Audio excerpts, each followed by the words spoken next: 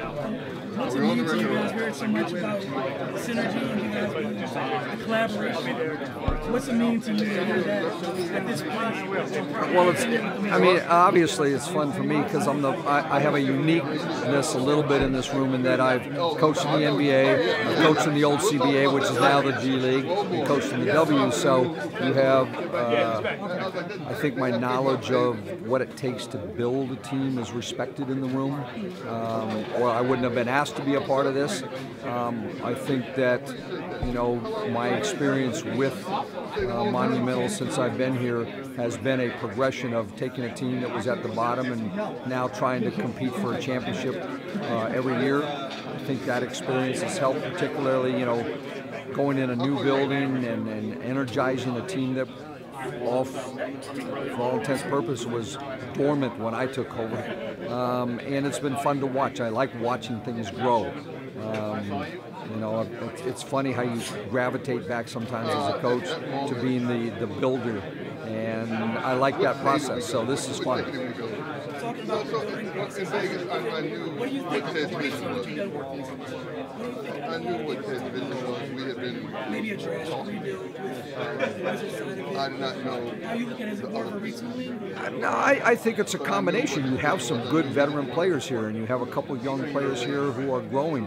I think you have to put all facets in. You got to build part of it, and if you can add some veteran pieces as you go, that's a great process. But I think that you don't just throw, you know, things together. I think, you know, for whatever, you know, the old adage about patience is a virtue. It's hard in sports these days. We're in a what have you done for me lately business, but you're in a league with 30 teams and only one gets to win. So you have to work your way up to get to that point. And fans, as long as they see a team that comes out and plays hard every night and plays unselfishly and does the right thing, then you've already done the first step. And I think that was my thought when I came to the Mystics, is you build with energy. When we were rebuilding in Chicago, you know, it's nice that you can draft Michael Jordan, but you know, one player doesn't do it. You got to get a bunch of players who buy into the concept. You got to have people who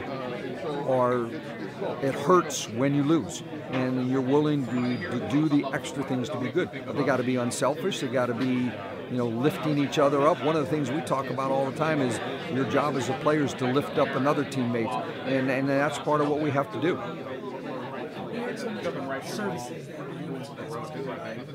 the teams here for the Mystics, particularly. What are some of the things that come to mind that you feel that can really help you guys, even more so? Well, we've already done some of it, so I think that's, you know, we have a leg up on some of the teams in our league.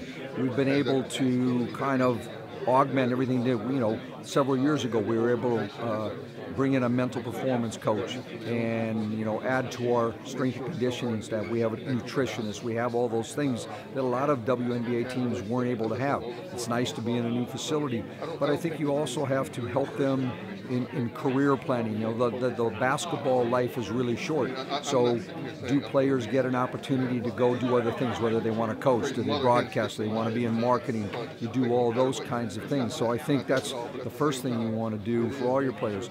Do their families need something? You know, moving from one city to a new city, there's a process that you know, that's uncomfortable, and try to help, you know, players through that process. And we'd like to do that with all of our teams. But I know that that's been a thing that we've tried to do with ours, and you have to do that.